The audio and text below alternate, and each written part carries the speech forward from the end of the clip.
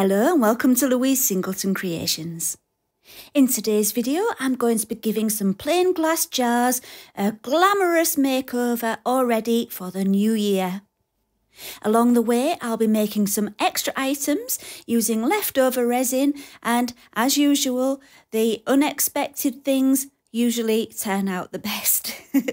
So stay tuned for a nice simple resin project that anybody could do.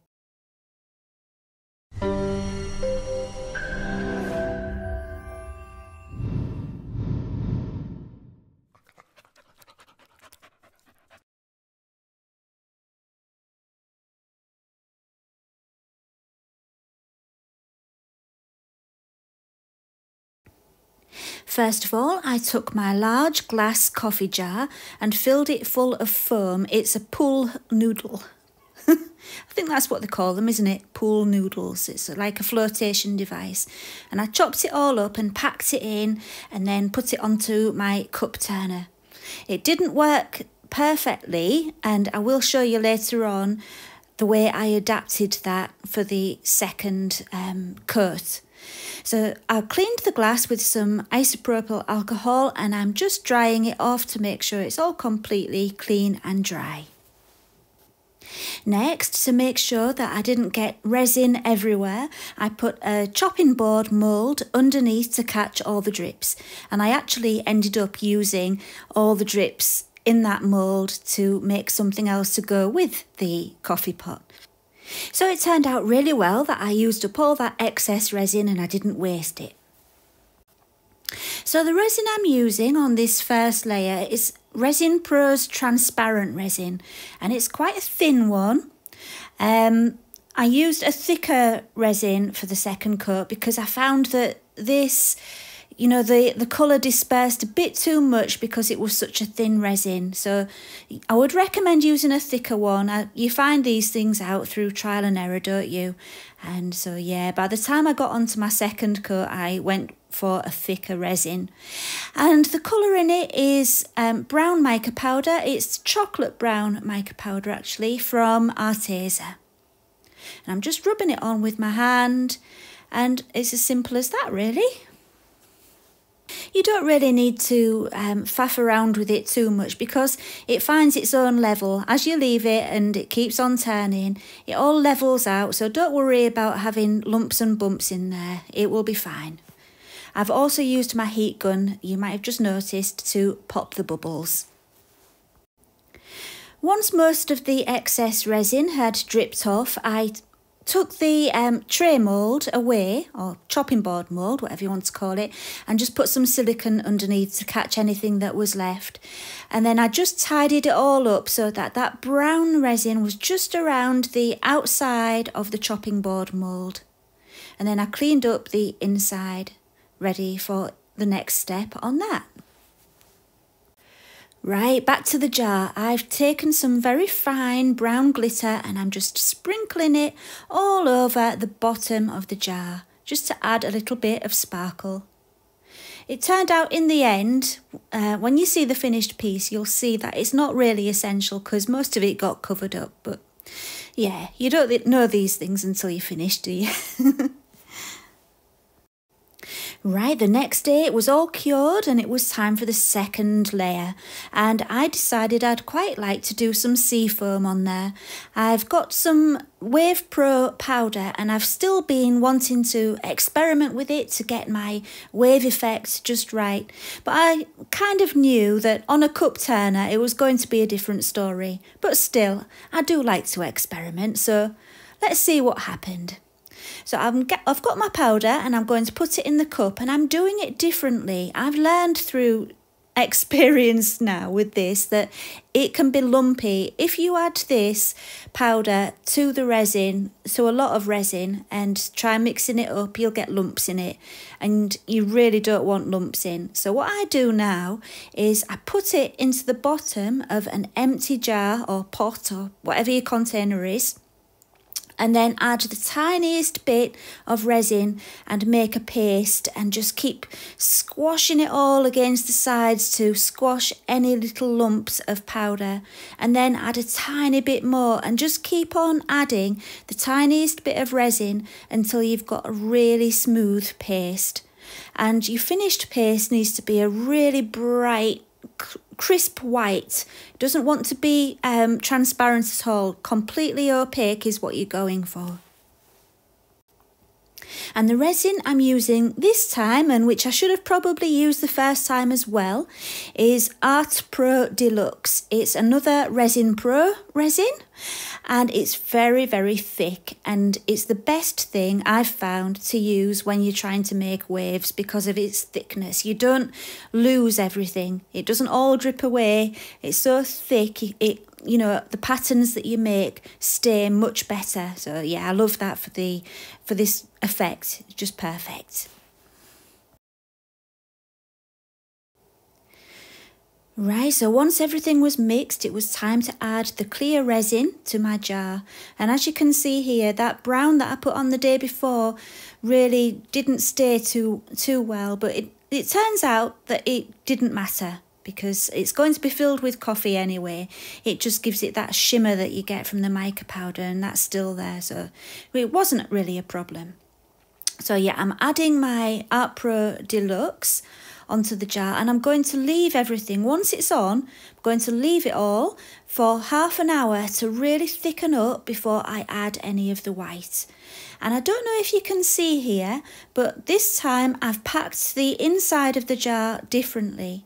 I've used the pool noodles again, but I've laid them in horizontally instead of vertically, and I've put a hole down the middle of each piece so that it stays completely centered. Because the first time I just packed it round the edges and it was just wobbling around too much. But by making the hole in the middle of each piece, it keeps it central. So as before, I collected all the drips and I'm just tidying it up a little bit. It doesn't need to be perfect, but yeah, I just made sure it wasn't just one puddle in the middle.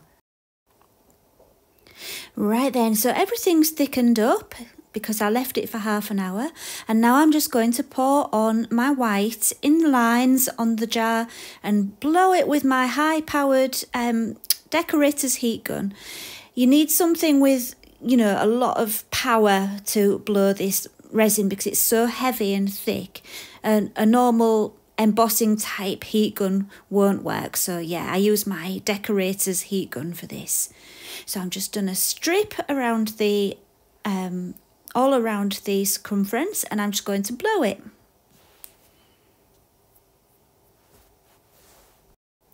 And I'm going to fast forward this because there was a lot of trial and error getting it so that it was in a way that I liked it, and if you'd be sat here all day if I left it in real time. So yeah, I'm going to speed it up because it took me a while to get it just as I wanted it. I found that after I'd blown it quite a lot with that big heat gun, that it thins out the resin quite a lot, and so if you don't want it to blow too hard after that, you can use a like an embossing heat gun with less power behind it, and it doesn't blow it quite as hard. I also used my torch now and again to pop bubbles, and it does help to get little bits of lacing if you use like a little torch or a lighter, you know. Yeah, it didn't turn out the way I thought it was going to turn out. It looks more like a really stormy ocean of coffee rather than lacing of, you know, the edge of a wave. But I really like it, and I liked that effect so much that I did do another one in blues to make it look a bit more like an ocean, to get that stormy ocean effect again. So yeah, I just kept going in the same way, and I did the same thing on the chopping board underneath, just so that, you know, that I got a little bit of lacing on that too. I had no idea how that would turn out. That was going to be a complete mystery, but you will see soon just what did happen.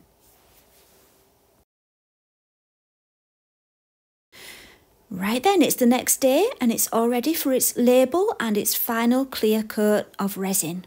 I've cut the coffee label on my Cricut machine, my cutting machine, and it's like a goldy green vinyl, and I've just cut it out and got it on some transfer film ready to place onto the jar. And I did faff around a little bit because I was scared to death of getting it wonky, because once it's on, it's on.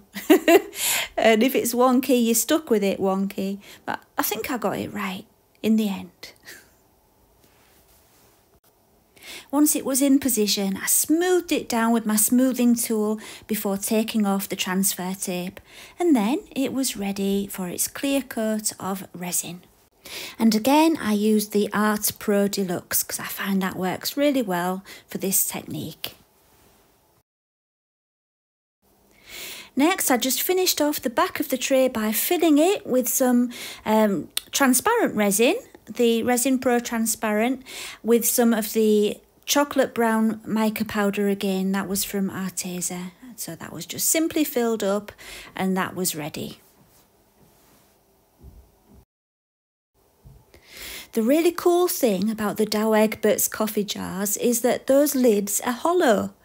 And so all you have to do is take like a little flat screwdriver or something and just take off that rubber bit temporarily, and you can fill it with whatever you want to fill it with. You could use some fairy lights in there, or resin, or anything you like, but I'm using coffee beans, and I actually think that it looked really good with the coffee beans in.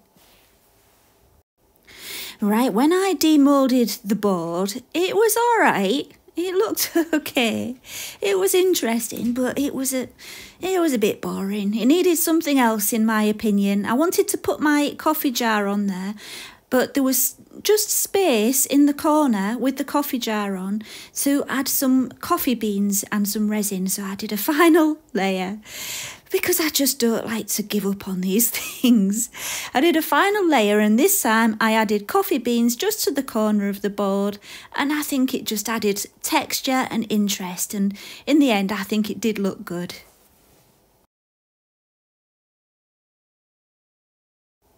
I had a little bit of the resin left. I used the Resin Pro Transparent resin for this.